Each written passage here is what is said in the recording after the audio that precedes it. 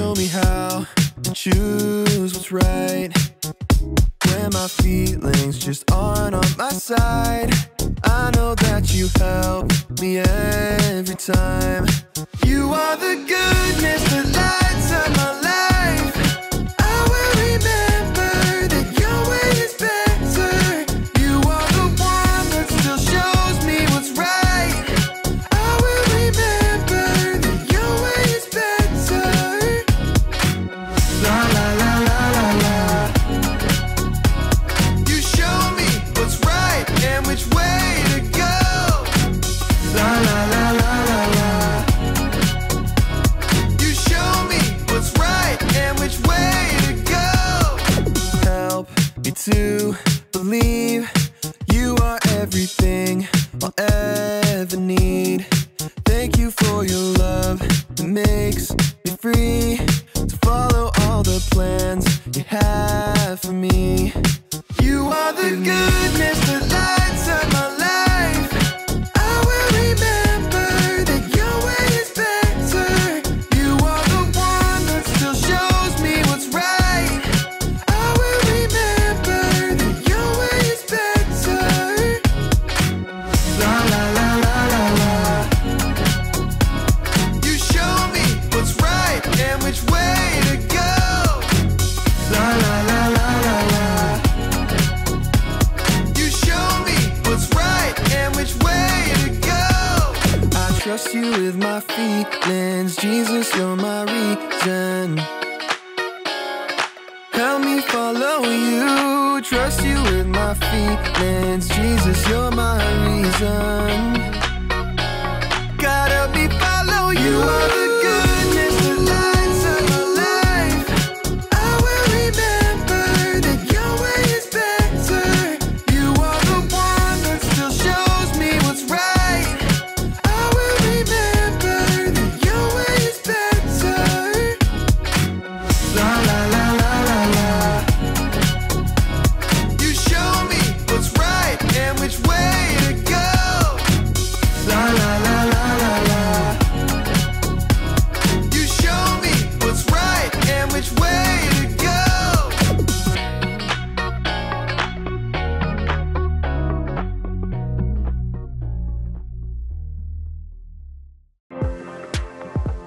Welcome to Story Lab.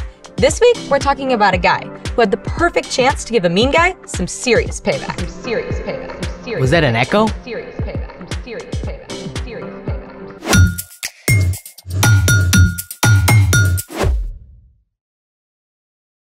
Hey, I'm Skylar. And I'm Sanjay. This month, we're talking about how we can trust God to help us do what's best. Whoa! What you got there? My uncle just visited this incredible cave. It's crazy, just look. Mammoth Cave in Kentucky. It's the longest cave system in the world, with more than 400 miles of passage. That's farther than driving all the way from Mammoth Cave to Atlanta, Georgia. And then I clicked on this link here. This is Sundong Cave in Vietnam. It's the largest cave in the world.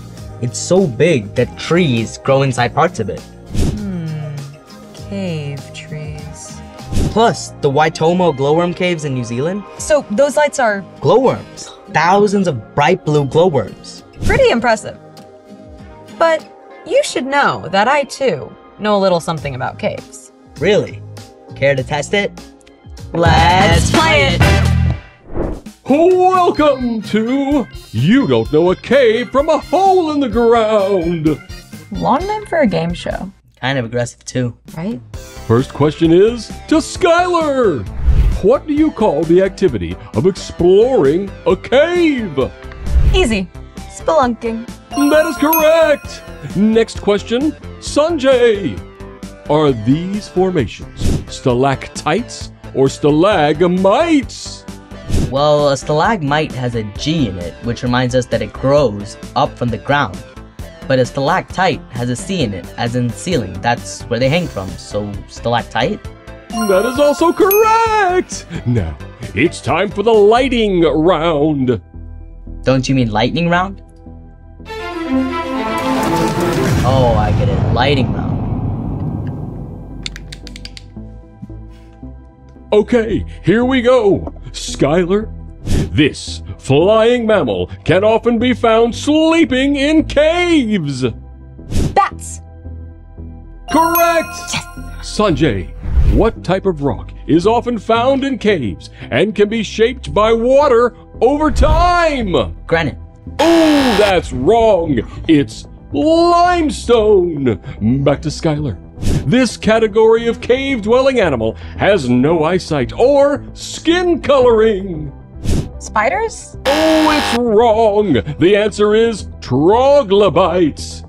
Okay, Sanjay, the 3 deepest caves are in Georgia, the country, or is it Georgia, the state? Georgia, the country. That's correct! And now, for the tiebreaker! A piece of feldspar has been acted upon by hydrothermal alteration and low-pressure metamorphism. What is the pH level of the resulting kaolinite, and why? That's impossible to answer. Totally.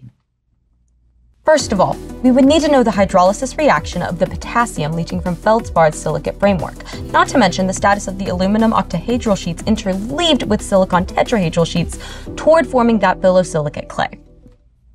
Well done! Good game. And now it's time for The story before the story. Today, we're in the book of 1 Samuel, where we read about a man named Saul, who was the first king of Israel. But Saul didn't follow God. So, God told the prophet Samuel to anoint David as the next king. When David killed the giant Goliath, Saul welcomed David to the palace to serve him. But as David gained success and popularity, Saul became jealous and tried to kill him. David escaped into the wilderness with a band of outcasts. David lived on the run from Saul for nearly 10 years. Which is where our story starts. Take it away. Hey everyone, I'm Erica. Even though David had done nothing wrong, Saul refused to give up pursuing him. When Saul heard that David was in the desert of En-Gedi, Saul took 3,000 of his best soldiers and led them on the chase. When this guy has a bad idea, he really commits to it, right? When Saul and his men arrived at a place called the Rocky Cliffs of the Wild Goats, Saul needed, let's call it a rest stop. So he went into a cave for a little privacy. But newsflash! This happened to be the very same cave in which David and his friends were hiding. From the darkness of the cave, David could see Saul, but Saul couldn't see him. Golden opportunity, bro. He's right there. Huh? But he's still king! Hey, didn't God say, I will hand your enemy over to you? Then you can deal with him as you want to. Oh, I don't know. Do you want to be hiding in caves the rest of your life? Huh? David had every reason in the world to hate Saul. First, David already knew he was supposed to be the next king. And second, David had served Saul well. He had never done anything to hurt Saul. And yet Saul was determined to kill him. So what would you do if you had the chance to get even with someone who was mean to you? Here's what happened. Ever so slowly, David crawled toward Saul. He was careful not to make a sound. David inched his way forward until he was 20 feet away. 10 feet away. Saul had no idea his enemy was right behind him. David chose not to hurt Saul. Instead, he simply cut off a piece of Saul's robe as proof that he could have hurt Saul. But when Saul left the cave, David felt sorry for even that one small act against Saul. He followed Saul out of the cave and called out, King Saul, my master, why do you listen when men say David is trying to harm you? Saul turned around. He must have been completely shocked. Look at this piece of your robe. I cut off the corner, but I didn't kill you. Who do you think you're chasing? I'm no one important. May the Lord be our judge. May he decide between us and stand up for me. Saul realized everything David had said was true. You are a better person than I am. You have treated me well even though I've treated you badly. I know for sure that you will be king, so please promise not to hurt my family. David agreed. Saul returned home, while David and his men went to a safe hiding place. Even though Saul was still his enemy, David had peace, knowing he had chosen to stop and trust God, instead of taking payback into his own hands. The end. Wow. Yeah, that could have gone a lot differently. It would have, if David hadn't stopped to think first when Saul showed up. So, what's our part in the story? Well, you're probably not going to run into your worst enemy in a cave anytime soon, but just like David, you can show self-control when you stop to think first and ask God to help you do what's best. Self-control is about choosing to do what's best, even when you don't want to. Like, if someone's being mean to you at school, instead of being mean back, stop, take a deep breath, and you can silently ask God to help you in that moment. Maybe you tell them to stop, and then maybe you walk away. And if it's something that has happened before, you can find a trusted grown-up and talk to them about it. Good point.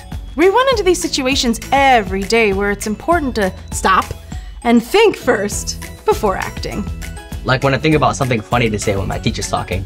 You? No. Definitely stop and think about those consequences. It could be your little brother spills milk all over your homework. Or someone cuts in line. Or you go to grab something at the back at the pantry and you end up dropping 20 things in the process and you just want to lose it and you want to start throwing things and yeah! Domino effect. Yes, exactly. All good times to take a deep breath and think before you act. God can give you the power to show self-control when you ask. And you can look at Jesus too. He had all of the power in the world, even though he could have just done it. Just like that. You've got it. See y'all next time. Bye. So here's the thing. Think before you act. I think I'm gonna check out some more awesome caves. But first, some cave snacks. Rock candy. I love this stuff. Thanks for joining us in the Story Lab. See you next time. Time to gear up. Let's go. Crystal Caves in Bermuda. Oh, wait, I really like that. That's kind of cool. Do you think there will be bats?